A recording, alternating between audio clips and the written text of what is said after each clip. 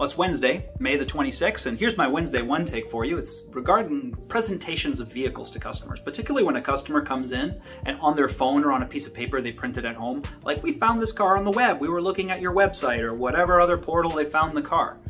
And what's the first mistake most sales reps make? That's a great choice. Let me show it to you. Why do you go right to that vehicle?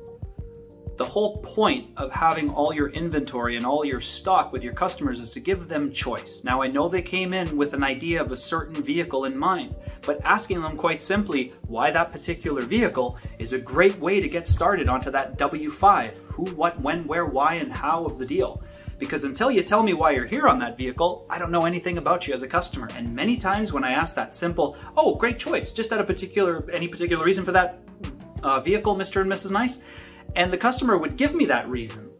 And I'm always so glad that I asked that reason, because every once in a while that reason didn't coincide with the vehicle. Meaning, I want the 0% interest rate.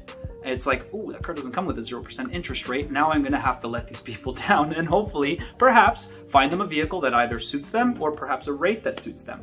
These simple questions are what lead into the W5 of the deal and understanding what those customers' hot buttons are. Don't forget to ask them.